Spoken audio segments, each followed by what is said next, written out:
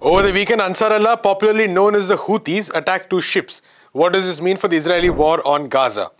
The Maori community in New Zealand took to the streets against proposals by the new government of the country.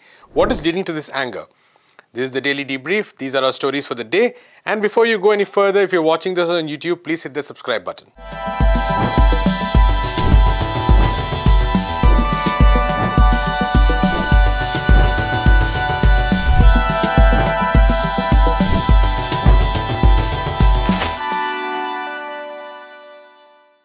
Yemen's Ansar Allah, popularly known as the Houthis, attacked two ships over the weekend, claiming that these attacks were part of the movement's solidarity with the Palestinian people.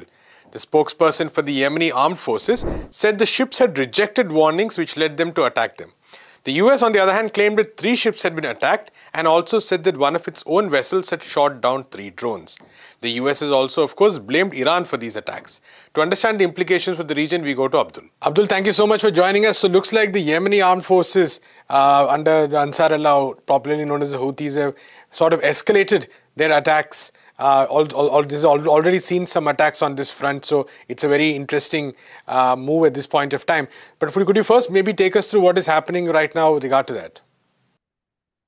Well, on Sunday there were reports about 3 ships basically attacked in Red Sea, and though the Houthis claim that they have attacked only 2 ships, the third ship, there was uncertainty about it, whether they have attacked it or not. But the US claimed that all 3 of them were attacked by the Houthis, and in fact they blamed that, as has been their pattern ever since, that the Iranians are behind it. Of course, Iran later denied any role in all those attacks, and the 2 ships, as I said before, though it was basically the Houthis who claimed that they attacked it. Both the ships were Israeli-owned, and they were basically crucial for the Israel's supply of food grains and other essential products, which Israel imports from different parts of the world. And therefore, it is a part of the larger war which Houthis have declared against Israelis for what they are doing against Palestinians in Gaza for last more than almost 2 months now. And therefore, though it was not clear whether the US has taken any retaliatory attacks or not, though US claimed it, but the Houthis have denied that the Yemen has been targeted by any attacks from the US. So this has been by and large the situation. Of course, this comes in addition to what had been the cases of attacks prior to Sunday. Of course, one Israeli ship is still under the control of Houthis, which they took earlier last month. And therefore, this is the overall situation at the moment when it comes to the Red Sea. Of course, repeated Houthi attacks on the Israeli ships has also led to some of the Israeli companies deciding to basically change their sea route and taking the longer route all across the Atlantic and the Southern African coast. Yeah. Right, Abdul, could you also sort of elaborate on the strategic importance of that whole area, because it's the Bab el-Mandab region. The Houthis, in fact, although it's a very narrow area, nonetheless quite significant for Israel and for the larger region as a whole. What we generally call Bab el-Mandab is a narrow route which basically links the Red Sea to the Gulf of Aden, which is part of the Arabian Sea. And this ultimately goes to the Suez Canal, which basically is crucial for the international trade, particularly the trade to Europe or from Europe to the rest of the world in Africa or in Asia and in other parts of the world. So a large amount of world's trade, including energy products, are traded through this region. And therefore, it is very crucial, not only for the US and the European countries, but also for Israel, because Israel primarily depends on the supplies through the Red Sea, particularly the food grains and other essential products. So that is one. So if there is a block created by the Houthis on Bab el-Mandab, that may lead to complete crippling of the trade through the Suez Canal. And ultimately, the countries will have to take an alternative route, which basically is a very long route. Basically, Suez Canal was created to basically shorten the route, which was originally what is called Cape of Good Hope, all across the Mediterranean, then going through the Atlantic, and then coming all the way to south of the Africa, and then entering the Arabian Sea, going to India or to the East Asian region. So this basically increases the overall cost of trade. If there is a war going on in the Red Sea, it increases the cost of the trade manifold, and most of the countries will not be willing to take that extra cost, and therefore this may create pressure on most of the countries to take some effort to basically pressurize Israel to basically pressurize Israel to agree for humanitarian ceasefire in Gaza. Of course, that was the logic with which the Houthis have basically started this particular set of attacks. And so far, it has not resulted in the desired, has not brought the desired results. But of course, there is an increasing pressure. As I said before, some of the Israeli companies have been forced to take the longer route, and this is not sustainable for them in the long term, and they will have to look for some alternative measures, which of course includes the political, considering the larger political issues related to the war in Gaza. Right, Abdul, not to mention the rising insurance costs also, I think, for many of these ships. But in this context, also important to sort of see, like you said, the US immediately quick to blame Iran for these attacks. And the US has always claimed that the Houthis are just a proxy for Iran.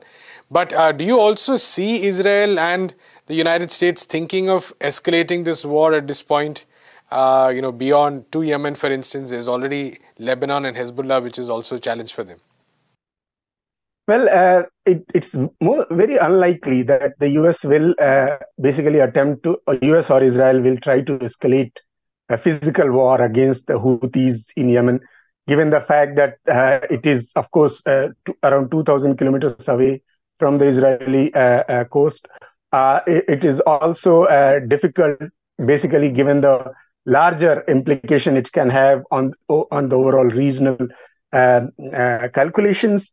But there are attempts made indirectly to pressurize Houthis.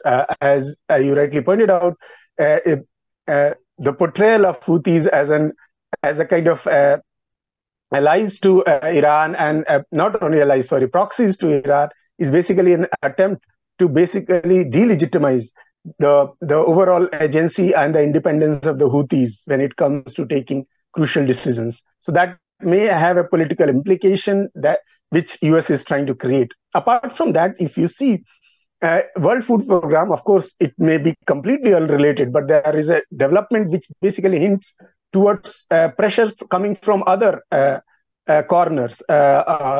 Basically, World Food Program suspended its food distribution program in the Houthi-controlled area in Yemen. And it said that lack of funds is the reason, but it is going to continue the food distribution program in the other regions which are controlled within Yemen, which are controlled by the Saudi-backed forces.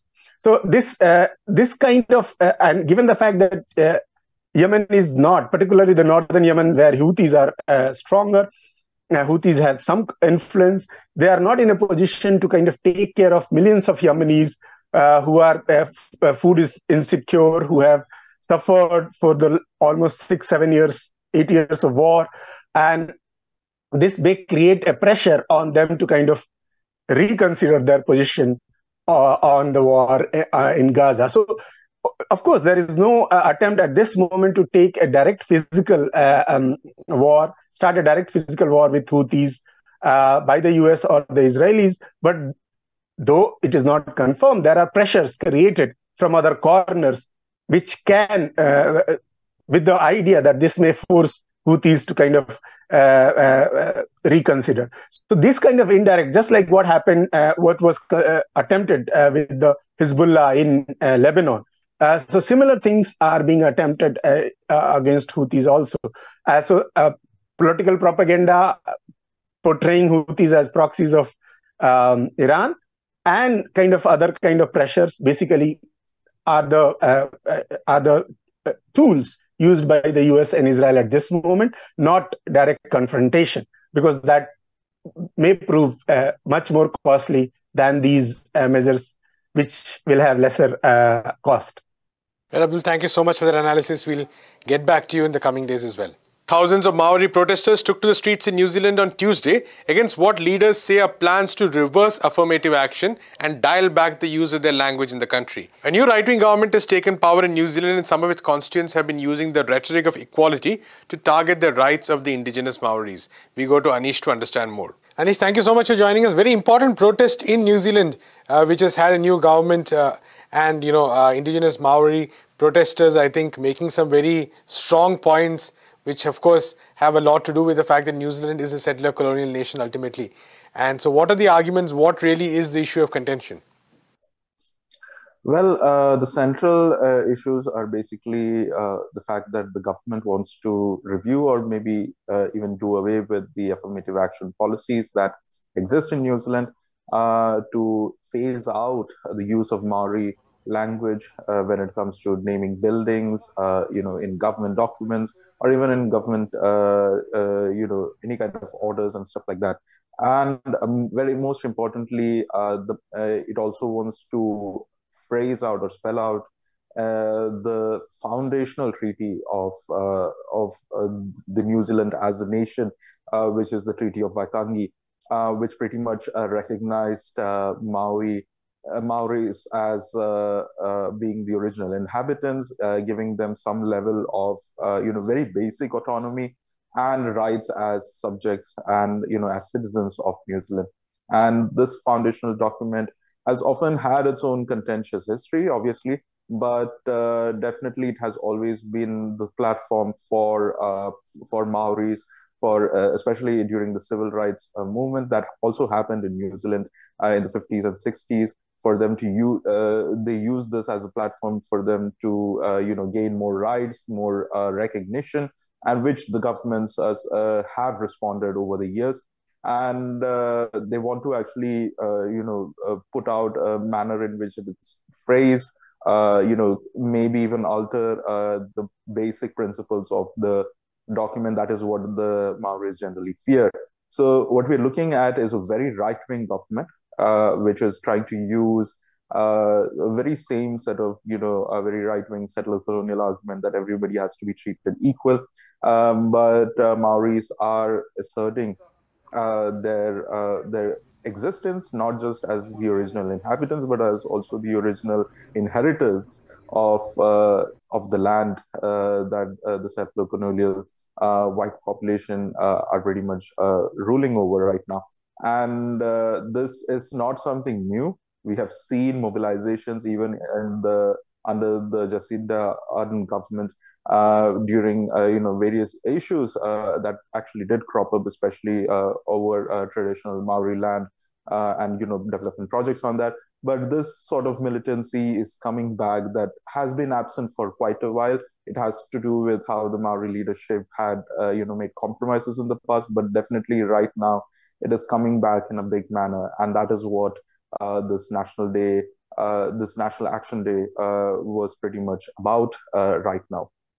Right, Anish, how has the government responded? Has it acknowledged in some senses the kind of protest? Because by New Zealand standards, it was quite a substantial protest, and in multiple cities that too. So what is the government's likely path ahead? It is quite likely that the government is going to try to ignore them as much as possible. They have actually called the protests as unfair, quote unquote, whatever that might mean. And they have already spelled out that they will be trying to, spell out policies that will treat everybody equally, or will give everybody equal rights, which is pretty much a very couched language when it comes to taking away some very fundamental recognitions that Maoris and indigenous people who are also who may not be Maoris have received over the years through very hard struggle, and and the fact that their land has been colonized, their lands were taken away, they were put through generations of poverty, homelessness, and it is right now reached a point where there is some kind of reconciliation, however basic that be, but that is being threatened at this point in time. That possibility of reconciliation, or even confronting the colonial past, and that is being threatened right now by this all the reports keep trying to emphasize the center to right government, but this is pretty much a very outrightly the most right-wing government that New Zealand has seen in the recent past, and which has very clearly had has members who have had very problematic statements, especially against the indigenous people and also migrants and asylum seekers and so on. And so this pretty much this entire movement, we have to wait and see how far they're going to go in making sure that the government does not get away with whatever it is planning to do, because we also do not know what their plan is exactly. They have just given us some policy pointers, but how they're going to implement that is going to be significant, and how these protests, if and we might see more to come in the coming days, how is that going to affect the government's stand? That remains to be seen. But definitely, we're looking at, as I said, a new phase of militancy and assertion by the Maoris, and that is something quite significant for New Zealand, not just New Zealand, but also the region as a whole, because we have very recently seen a very similar issue of recognizing indigenous rights in Australia, in neighboring Australia, and that itself has had its own set of politics. But definitely, Maori politics have always influenced indigenous assertion in this region, and so we have to. This is something quite significant for the region as well. Thank you, Anish, for that analysis. We'll come back as these issues further develop. That's all we have in today's episode. We'll be back tomorrow with another episode. In the meanwhile, do visit our website, peoplesdispatch.org. Follow us on all the social media platforms. And if you're watching this on YouTube, please hit the subscribe button.